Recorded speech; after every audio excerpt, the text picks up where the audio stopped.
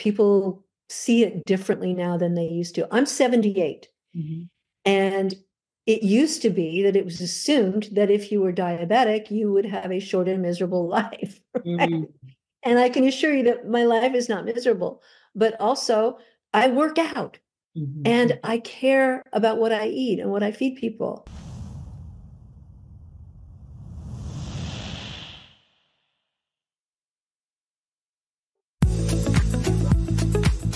Hi, I'm Lynne Mullins, and I love to help women to vibe, to be more vibrant, intuitive, beautiful, and empowered in midlife. So come on, let's vibe.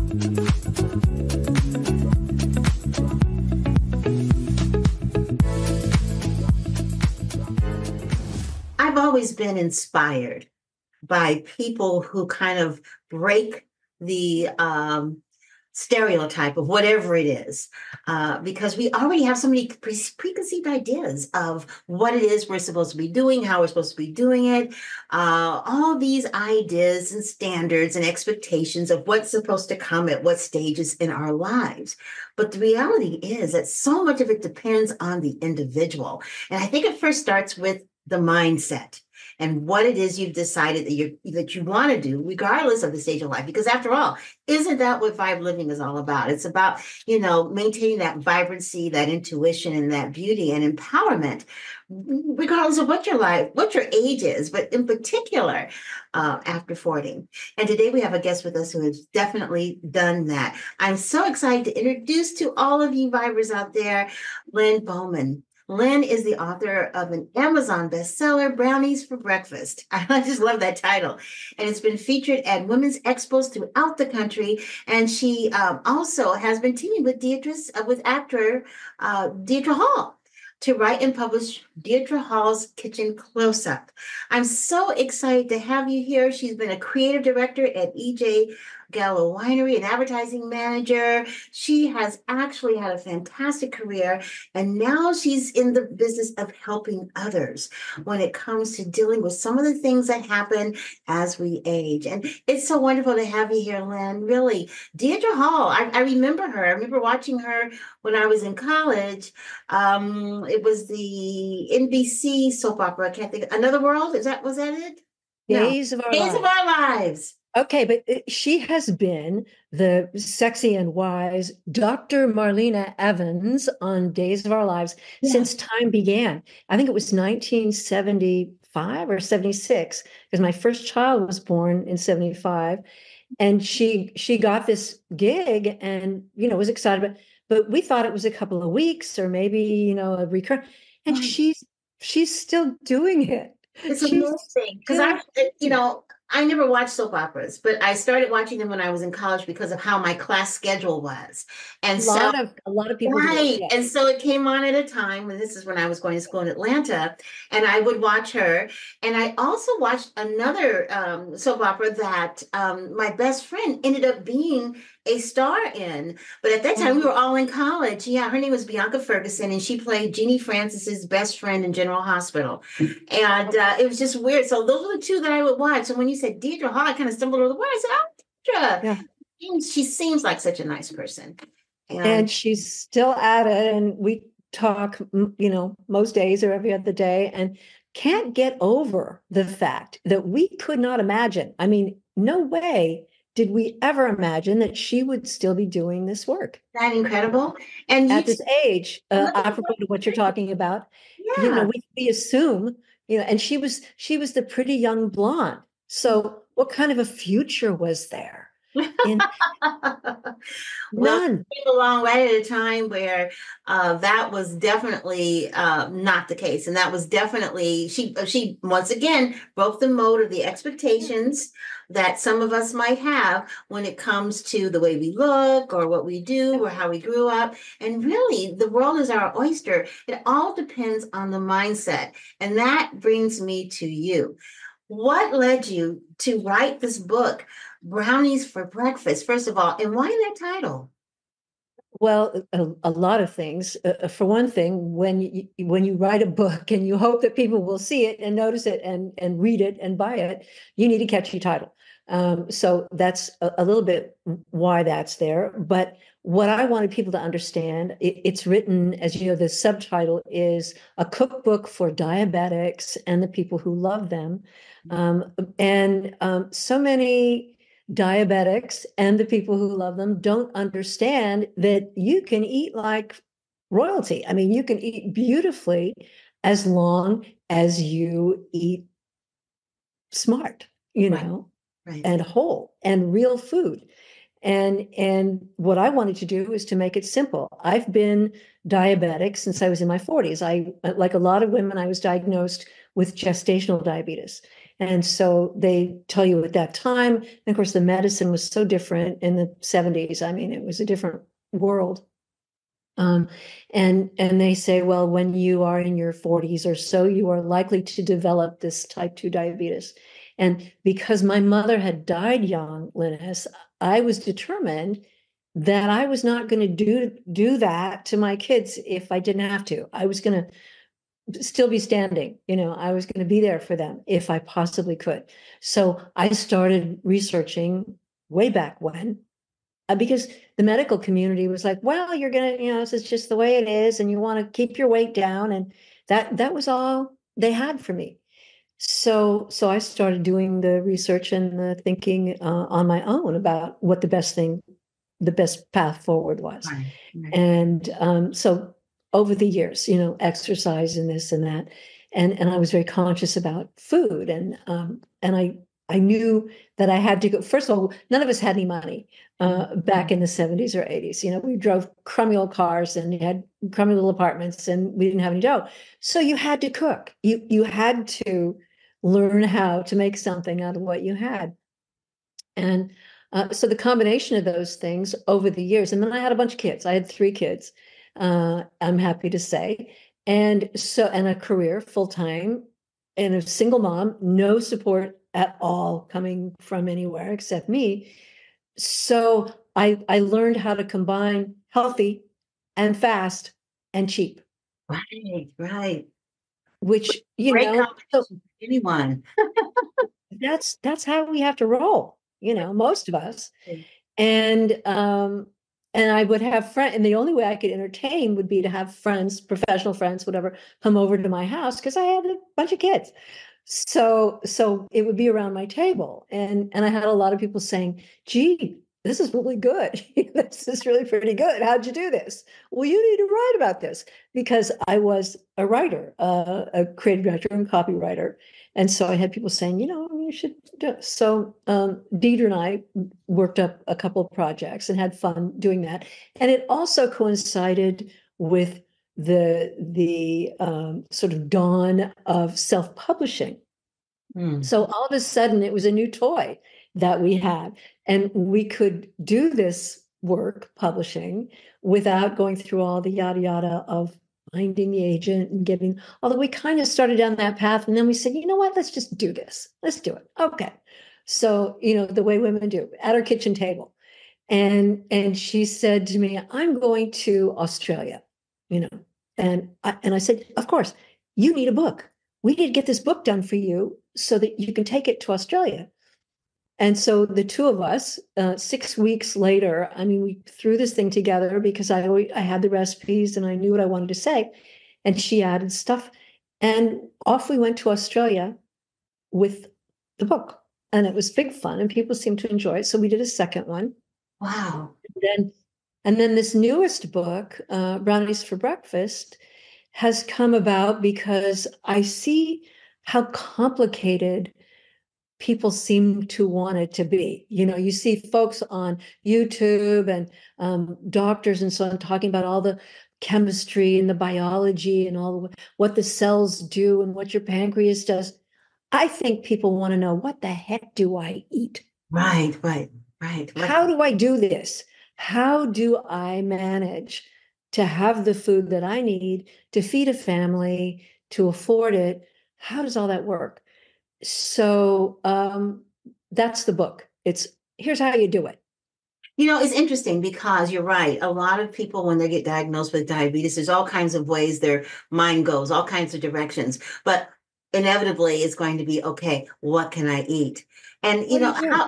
Yeah, inevitably. How did you go about learning this? I know that I don't think you're a nutritionist. So how did you go about learning what would work for you? Well, it was the result of all these years of me finding out what worked for me, Mhm. and researching everything that I possibly could out there and finding out that, frankly, and I love y'all nutritionists out there, but what they were learning in nutritionist school was not what the latest stuff was coming out that was really helpful. And part of this is YouTube became a thing, and Google became a thing, and suddenly you had access Right. to all this from all over. And another thing, you know this, Linus, but MDs did not have any No, training in not nutrition. at all. None at all. None. And yet that was where you went for your advice about your medical condition. Mhm. And so I got the clue kind of early that the doctors were not going to help me. It was some Remicade. And actually, what really kind of was the final formation for the book. I had it about half written, and I had a lot of stuff in there in my recipes, and it was all going really good. And then I saw that there was going to be a gathering of the plantricians in Oakland, California, which is close to where I am. And so something, how you'll just have a little voice on your shoulder saying, you need to do this. You really need to do this. And I said, wait, spend all that money and go to that conference with all those doctors. Yes, you need to do this. Okay. So I did. And it was a 5-day conference, and it was PowerPoints, not my favorite thing, from 8 in the morning until 8 o'clock at night. And these were 1,000 MDs from all over the world who were mavericks, who were, not going along the main path there, who believed in healing with food. Imagine that. And that. So suddenly here I was with 1,000 of these educated, brilliant, wonderful voices in the room with me talking about. And so I learned in that 5 days, I learned an enormous amount about the state of the art medically. Where are we? What is all of the very latest research saying? What is it? So that's in the book. Not, I mean, what's in the book is the conclusions that these MDs had come to, which I still stand by. There's always, again, if you're looking on YouTube, you'll always be seeing guys saying, no, that's wrong. You need to eat nothing but pig fat, and that'll fix it, and okay, right. And nothing but bananas. And Right, that's your right. ultimate. Exactly. They're all over the place. You're absolutely right. And it's interesting because when someone, like I said, is diagnosed with that, you can be just reeling in terms of what do I, even knowing the questions to ask. But if someone's been recently diagnosed with diabetes, whether it is type 2 or, God forbid, type 1, what are some of the questions they need to be asking their doctors? Well, are you qualified to tell me what to eat? How about that one? I think it's Um, a great one. Absolutely. And if not, who can help me? Because what are some of the myths in association to diabetes? When people are diagnosed, they have all these preconceived ideas of what it is and what it isn't. What are some of the myths? well, there are many. One of them is that you don't eat carbohydrates. Mm. Um, Another one is that it's because you ate sugar. Um, and let me explain both of those. Um, yes, you can eat and you should eat carbohydrates, but only whole, real carbohydrates, no processed. Because virtually, and I know I'm going to be like yes, no, but to me it helps if you're going to reset the way you think about your food, to just go, okay, you know what? I'm not having any of that. I'm Right. not going to do that. And I am going to do this. And Mm. and the thing I've always said to people is if you want to just pick one thing to do right now, and it will make you more beautiful, more fun, everything, it will improve your health, it will improve your life. Drop sugar. Do not eat any more cane processed sugar. And don't eat anything that's kind of like cane Mhm. processed sugar. So no maple syrup, no honey, no anything that is all sugar, don't eat it. And then they say, fruit, that's not all sugar. A fruit is a whole food that's full of fiber and all kinds of nutrition. It's real food. So what you're doing is just retraining your brain to go, okay, is it real? Right, exactly, exactly. Is that whole? It's and there's so much in labels. People really should read labels. You know that old Free label. label, that old adage is that you can't pronounce it. More than likely, it doesn't belong there. But Abs- now they have apps that will read the labels for you and tell you, is this dangerous to your health? I mean, it's amazing. I have one of the apps, and it's just amazing the information that's out there. And I think that information is power, but acting on the information is powerful. Where did you get the motivation to actually eat the things that you should be eating and to let go of the things that you shouldn't let go, that you needed to let go of? It's in my book. It's better. I promise you, my brownies are the best brownies you've ever eaten. They're Mm. fantastic. You will not, I mean, I love food and I love to eat and I love to entertain. So all the recipes are delicious. You're not being deprived of anything. What you're doing is you're no longer eating crap. Right, exactly. You're no longer necessarily participating in the sad diet, the standard American diet, which is pretty sad. Now, what about diabetes and weight gain? Is there a direct correlation? Because I know some people think that if Yes. you're diabetic, Yes. then you're going to gain weight, or you already have gained weight. And there's still a lot of research going on about the exact chemical mechanisms that are the weight gain and why and so on. But essentially, it is true that with every pound you lose, your numbers get better. Mm, Um, and there is a direct relationship between how much fat is in your liver and in your pancreas mm. and what your blood glucose numbers are, what your Which is something that a lot of people don't think about, but it's very important to find out about the fat in your liver and pancreas because it definitely does make a difference in terms of how it functions in the digestive process. Because if that's out of whack, then it's going to and be. how that fat gets into your liver and your pancreas Mm, is through what you're eating. mm, absolutely. Sorry. Absolutely. But a thing I also really like to point out to people is that your saliva actually will change. When you change the way you eat, when you stop eating sugar, when you stop eating processed meats, preserved meats, and it's all in the book, it's right there spelled out. When you change the way you eat, your saliva changes. Mm. And it's so interesting that I can go back to foods that I used to just love, and they just don't taste good anymore. There anymore.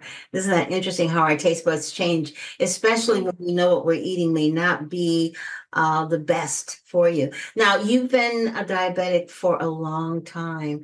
What kind of advice can you give someone that's just beginning this journey? Maybe they've just been recently diagnosed. What kind of advice do you have for them? Well, be grateful because if you do now what you should be doing, and here's what I like to do in this too. People see it differently now than they used to. I'm 78, Mhm. and it used to be that it was assumed that if you were diabetic, you would have a short and miserable life. Right? Mhm. And I can assure you that my life is not miserable, but also I work out Mhm. and I care about what I eat and what I feed people. And it's a privilege to be able to take time to work out, but I do that specifically because I think that when I take responsibility for my own health, I'm helping everyone around me. I don't want anyone else to have to suffer Yes, because I didn't eat properly, didn't take care of myself. Um, and and let me do this too.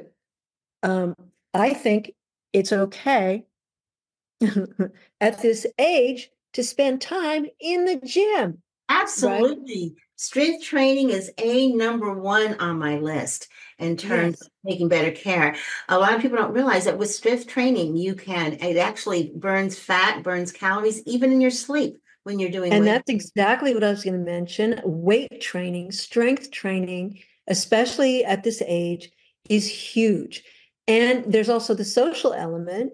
I've got a great bunch of girlfriends, that I see at the gym. I live in the country, and it's a local gym. It's only 4 miles away. Mhm. But the and the money that we spend there is money we will not spend on prescription medicine or Oh, at the yes. doctor's office. The other interesting thing is that some people think that if you have to eat healthy, that means you have to spend a lot more money. And I always tell them that you either pay for it on the front end or the back end, but That's guaranteed right. you're going to pay for it somewhere. The back end could be you in a beautiful casket with a great outfit on, dead. Okay. Yeah. Or the front end could be hiring the team of people, so to speak, that are going to help keep you healthy, your nutritionist, your holistic doctor, maybe your Yeah. massage therapist, your trainer, whatever it takes in order for you to be whole. You look amazing at 77. And for those of you who are listening to her voice is vital, but her looks are amazing. I'm trying to think of who it is you remind me of, but it'll come to me uh later. And you have Helen Mirren colored hair, but that's not it. It's someone, but I just can't think of who it is right now. But now at this age, 77, 78, what are your plans moving forward? What kinds of things are you looking forward to doing? Well, I plan to keep making trouble as long as I can, of course. And I have a lot more writing to do. But the thing that happens to you when you become a grandparent is suddenly you have these other young people that are huge in your life, and you want to. I think I told you she did my makeup for Mhm. for Yeah, beautiful too. thank you. This is my Taylor Swift lip. I hope everybody knows. And I have two grandkids right now and expecting another one. And that completely changes your life in a wonderful way for many of us. And if you don't have grandkids, go find one.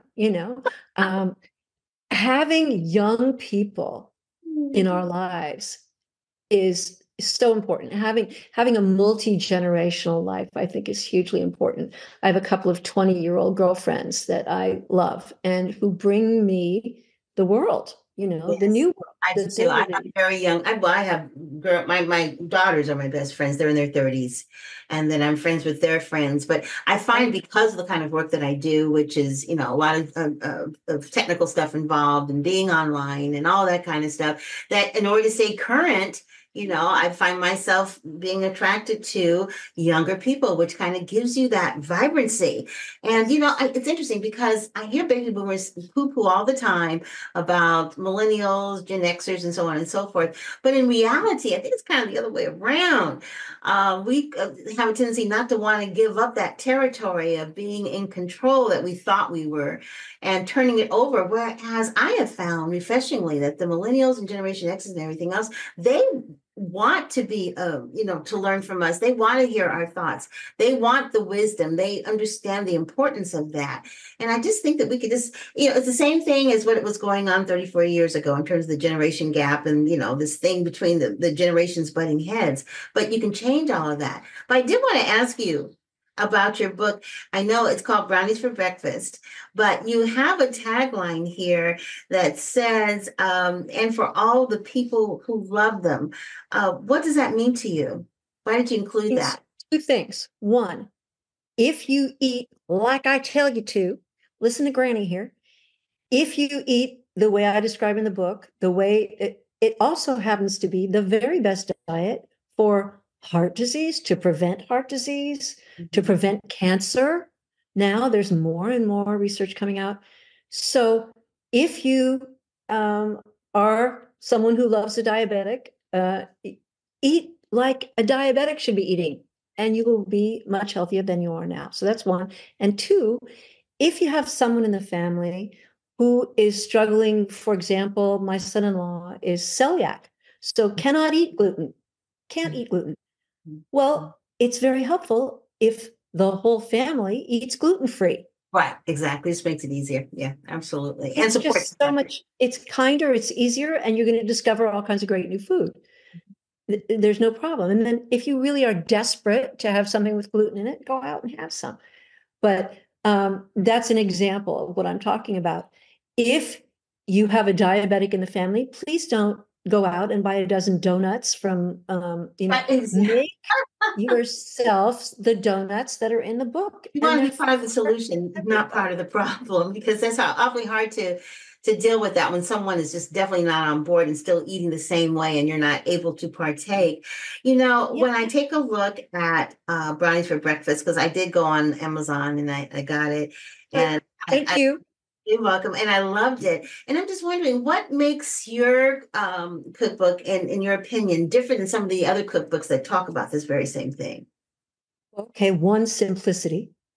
It's because I have been on the front lines with a bunch of little kids, having to cook, having to put dinner on the table. It's not written from the point of view of a professional chef or a Mhm. restaurateur or a person who has a TV show. It's written from my kitchen, from the front lines. That's one. Two, I took every photograph myself except for the pictures that are of me, Mhm. because I wanted you to see. So no stylist was harmed in the making of this book. I wanted you to be able to make something that looked just like it looks in the book. Right, exactly, exactly. And it's simple food. It tells you how to take just ordinary simple things and elevate them really quickly, just with a little that and a little this. It's doable. I promise you, everything in the book is easy, is repeatable, is doable. You can riff on it, you can add stuff, you can take stuff away, but it gives you the basis of how to cook for everyone at your table. And let's talk a second about table. I Mm. want you eating at a table. I don't want you eating out of a bag in the back of your car. And I don't want your kids eating out of a bag in the back of your car. And I know all the lessons and the ball teams and everything.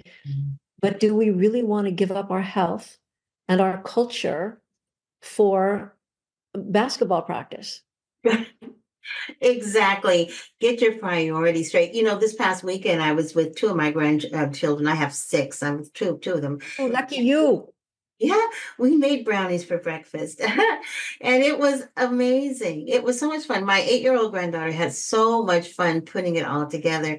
And her mom was out of town. That's why I was over there. And, she's checking in. And she says, "What do you have brownies for breakfast?" And the first thing my daughter thought, because she was raised in the mid 80s, was like, okay, like, is that like you figured out that it was okay, like they did on the Cosby Show? Because on the Cosby Show, when they were making chocolate cake. And chocolate cake did have eggs and butter and sugar and all this stuff, the so-called good stuff. But I was telling her, I said, no, what's in here really is good stuff. And the good thing about that though is that your book gives families an opportunity to educate themselves and then to use that education in a practical way by actually preparing the foods. And it's so easy to read and so well done. And for those of you who are listening, all you have to do is go to the show description page there, and you'll see all of her links, and in particular, the link to her book. I highly suggest you get it. It's definitely worth it. I'm getting ready to make some more stuff. I'm trying to figure out what I'm going to do next. I am not a big cook. I have all kinds of cookbooks, but I very rarely use them. But I'm You don't using. have time. Yeah, I'm using yours because my husband and I were just talking earlier this morning. When's a good day for us to cook everything we want for the week? And so we decided we're going to do that on Sundays. So I've got your cookbook, I have my shopping list, and on Great. Sunday we're going to have something from your cookbook. Sunday ends up being a good day for a lot of us to do. I just had I call it my aerobic cooking because it's stress cooking. Sometimes that's the way I work stuff out. But if you'll try the Genius Soup, Linus, it's Genius. a Genius Soup, gets you through the whole week. It's like you make that batch of soup out of all the kind of sorry looking veggies in the bottom of your crisper, the ones that are, maybe throw them in the soup, make a lovely pot of Genius Soup, and then you can do something different with it every night. or freeze some or whatever. So it's Okay, definitely. I'm gonna look up that recipe. We're gonna definitely do genius soup. And Lynn, I think that you are a genius in terms of finding ways to speak into people's lives and to help save lives just by having fun eating healthy. So thank you so much for being on the Vibe Living podcast. It's been wonderful having you here today. Thank you so much, Linus. You're welcome. And thanks to all of you listening. I know you could be listening to all the literally like 50 million podcasts that are out there. Thank you for making the Vibe Living podcast the top 10% of Apple Podcasts. Keep listening. Please like, share, and subscribe. Let people know about this. We love talking about topics that are going to help you to be well and especially to help you to vibe, to be more vibrant, intuitive, beautiful, and empowered in midlife. Thanks so much for listening. Have a fantastic day. And don't forget to vibe. Bye-bye, everybody.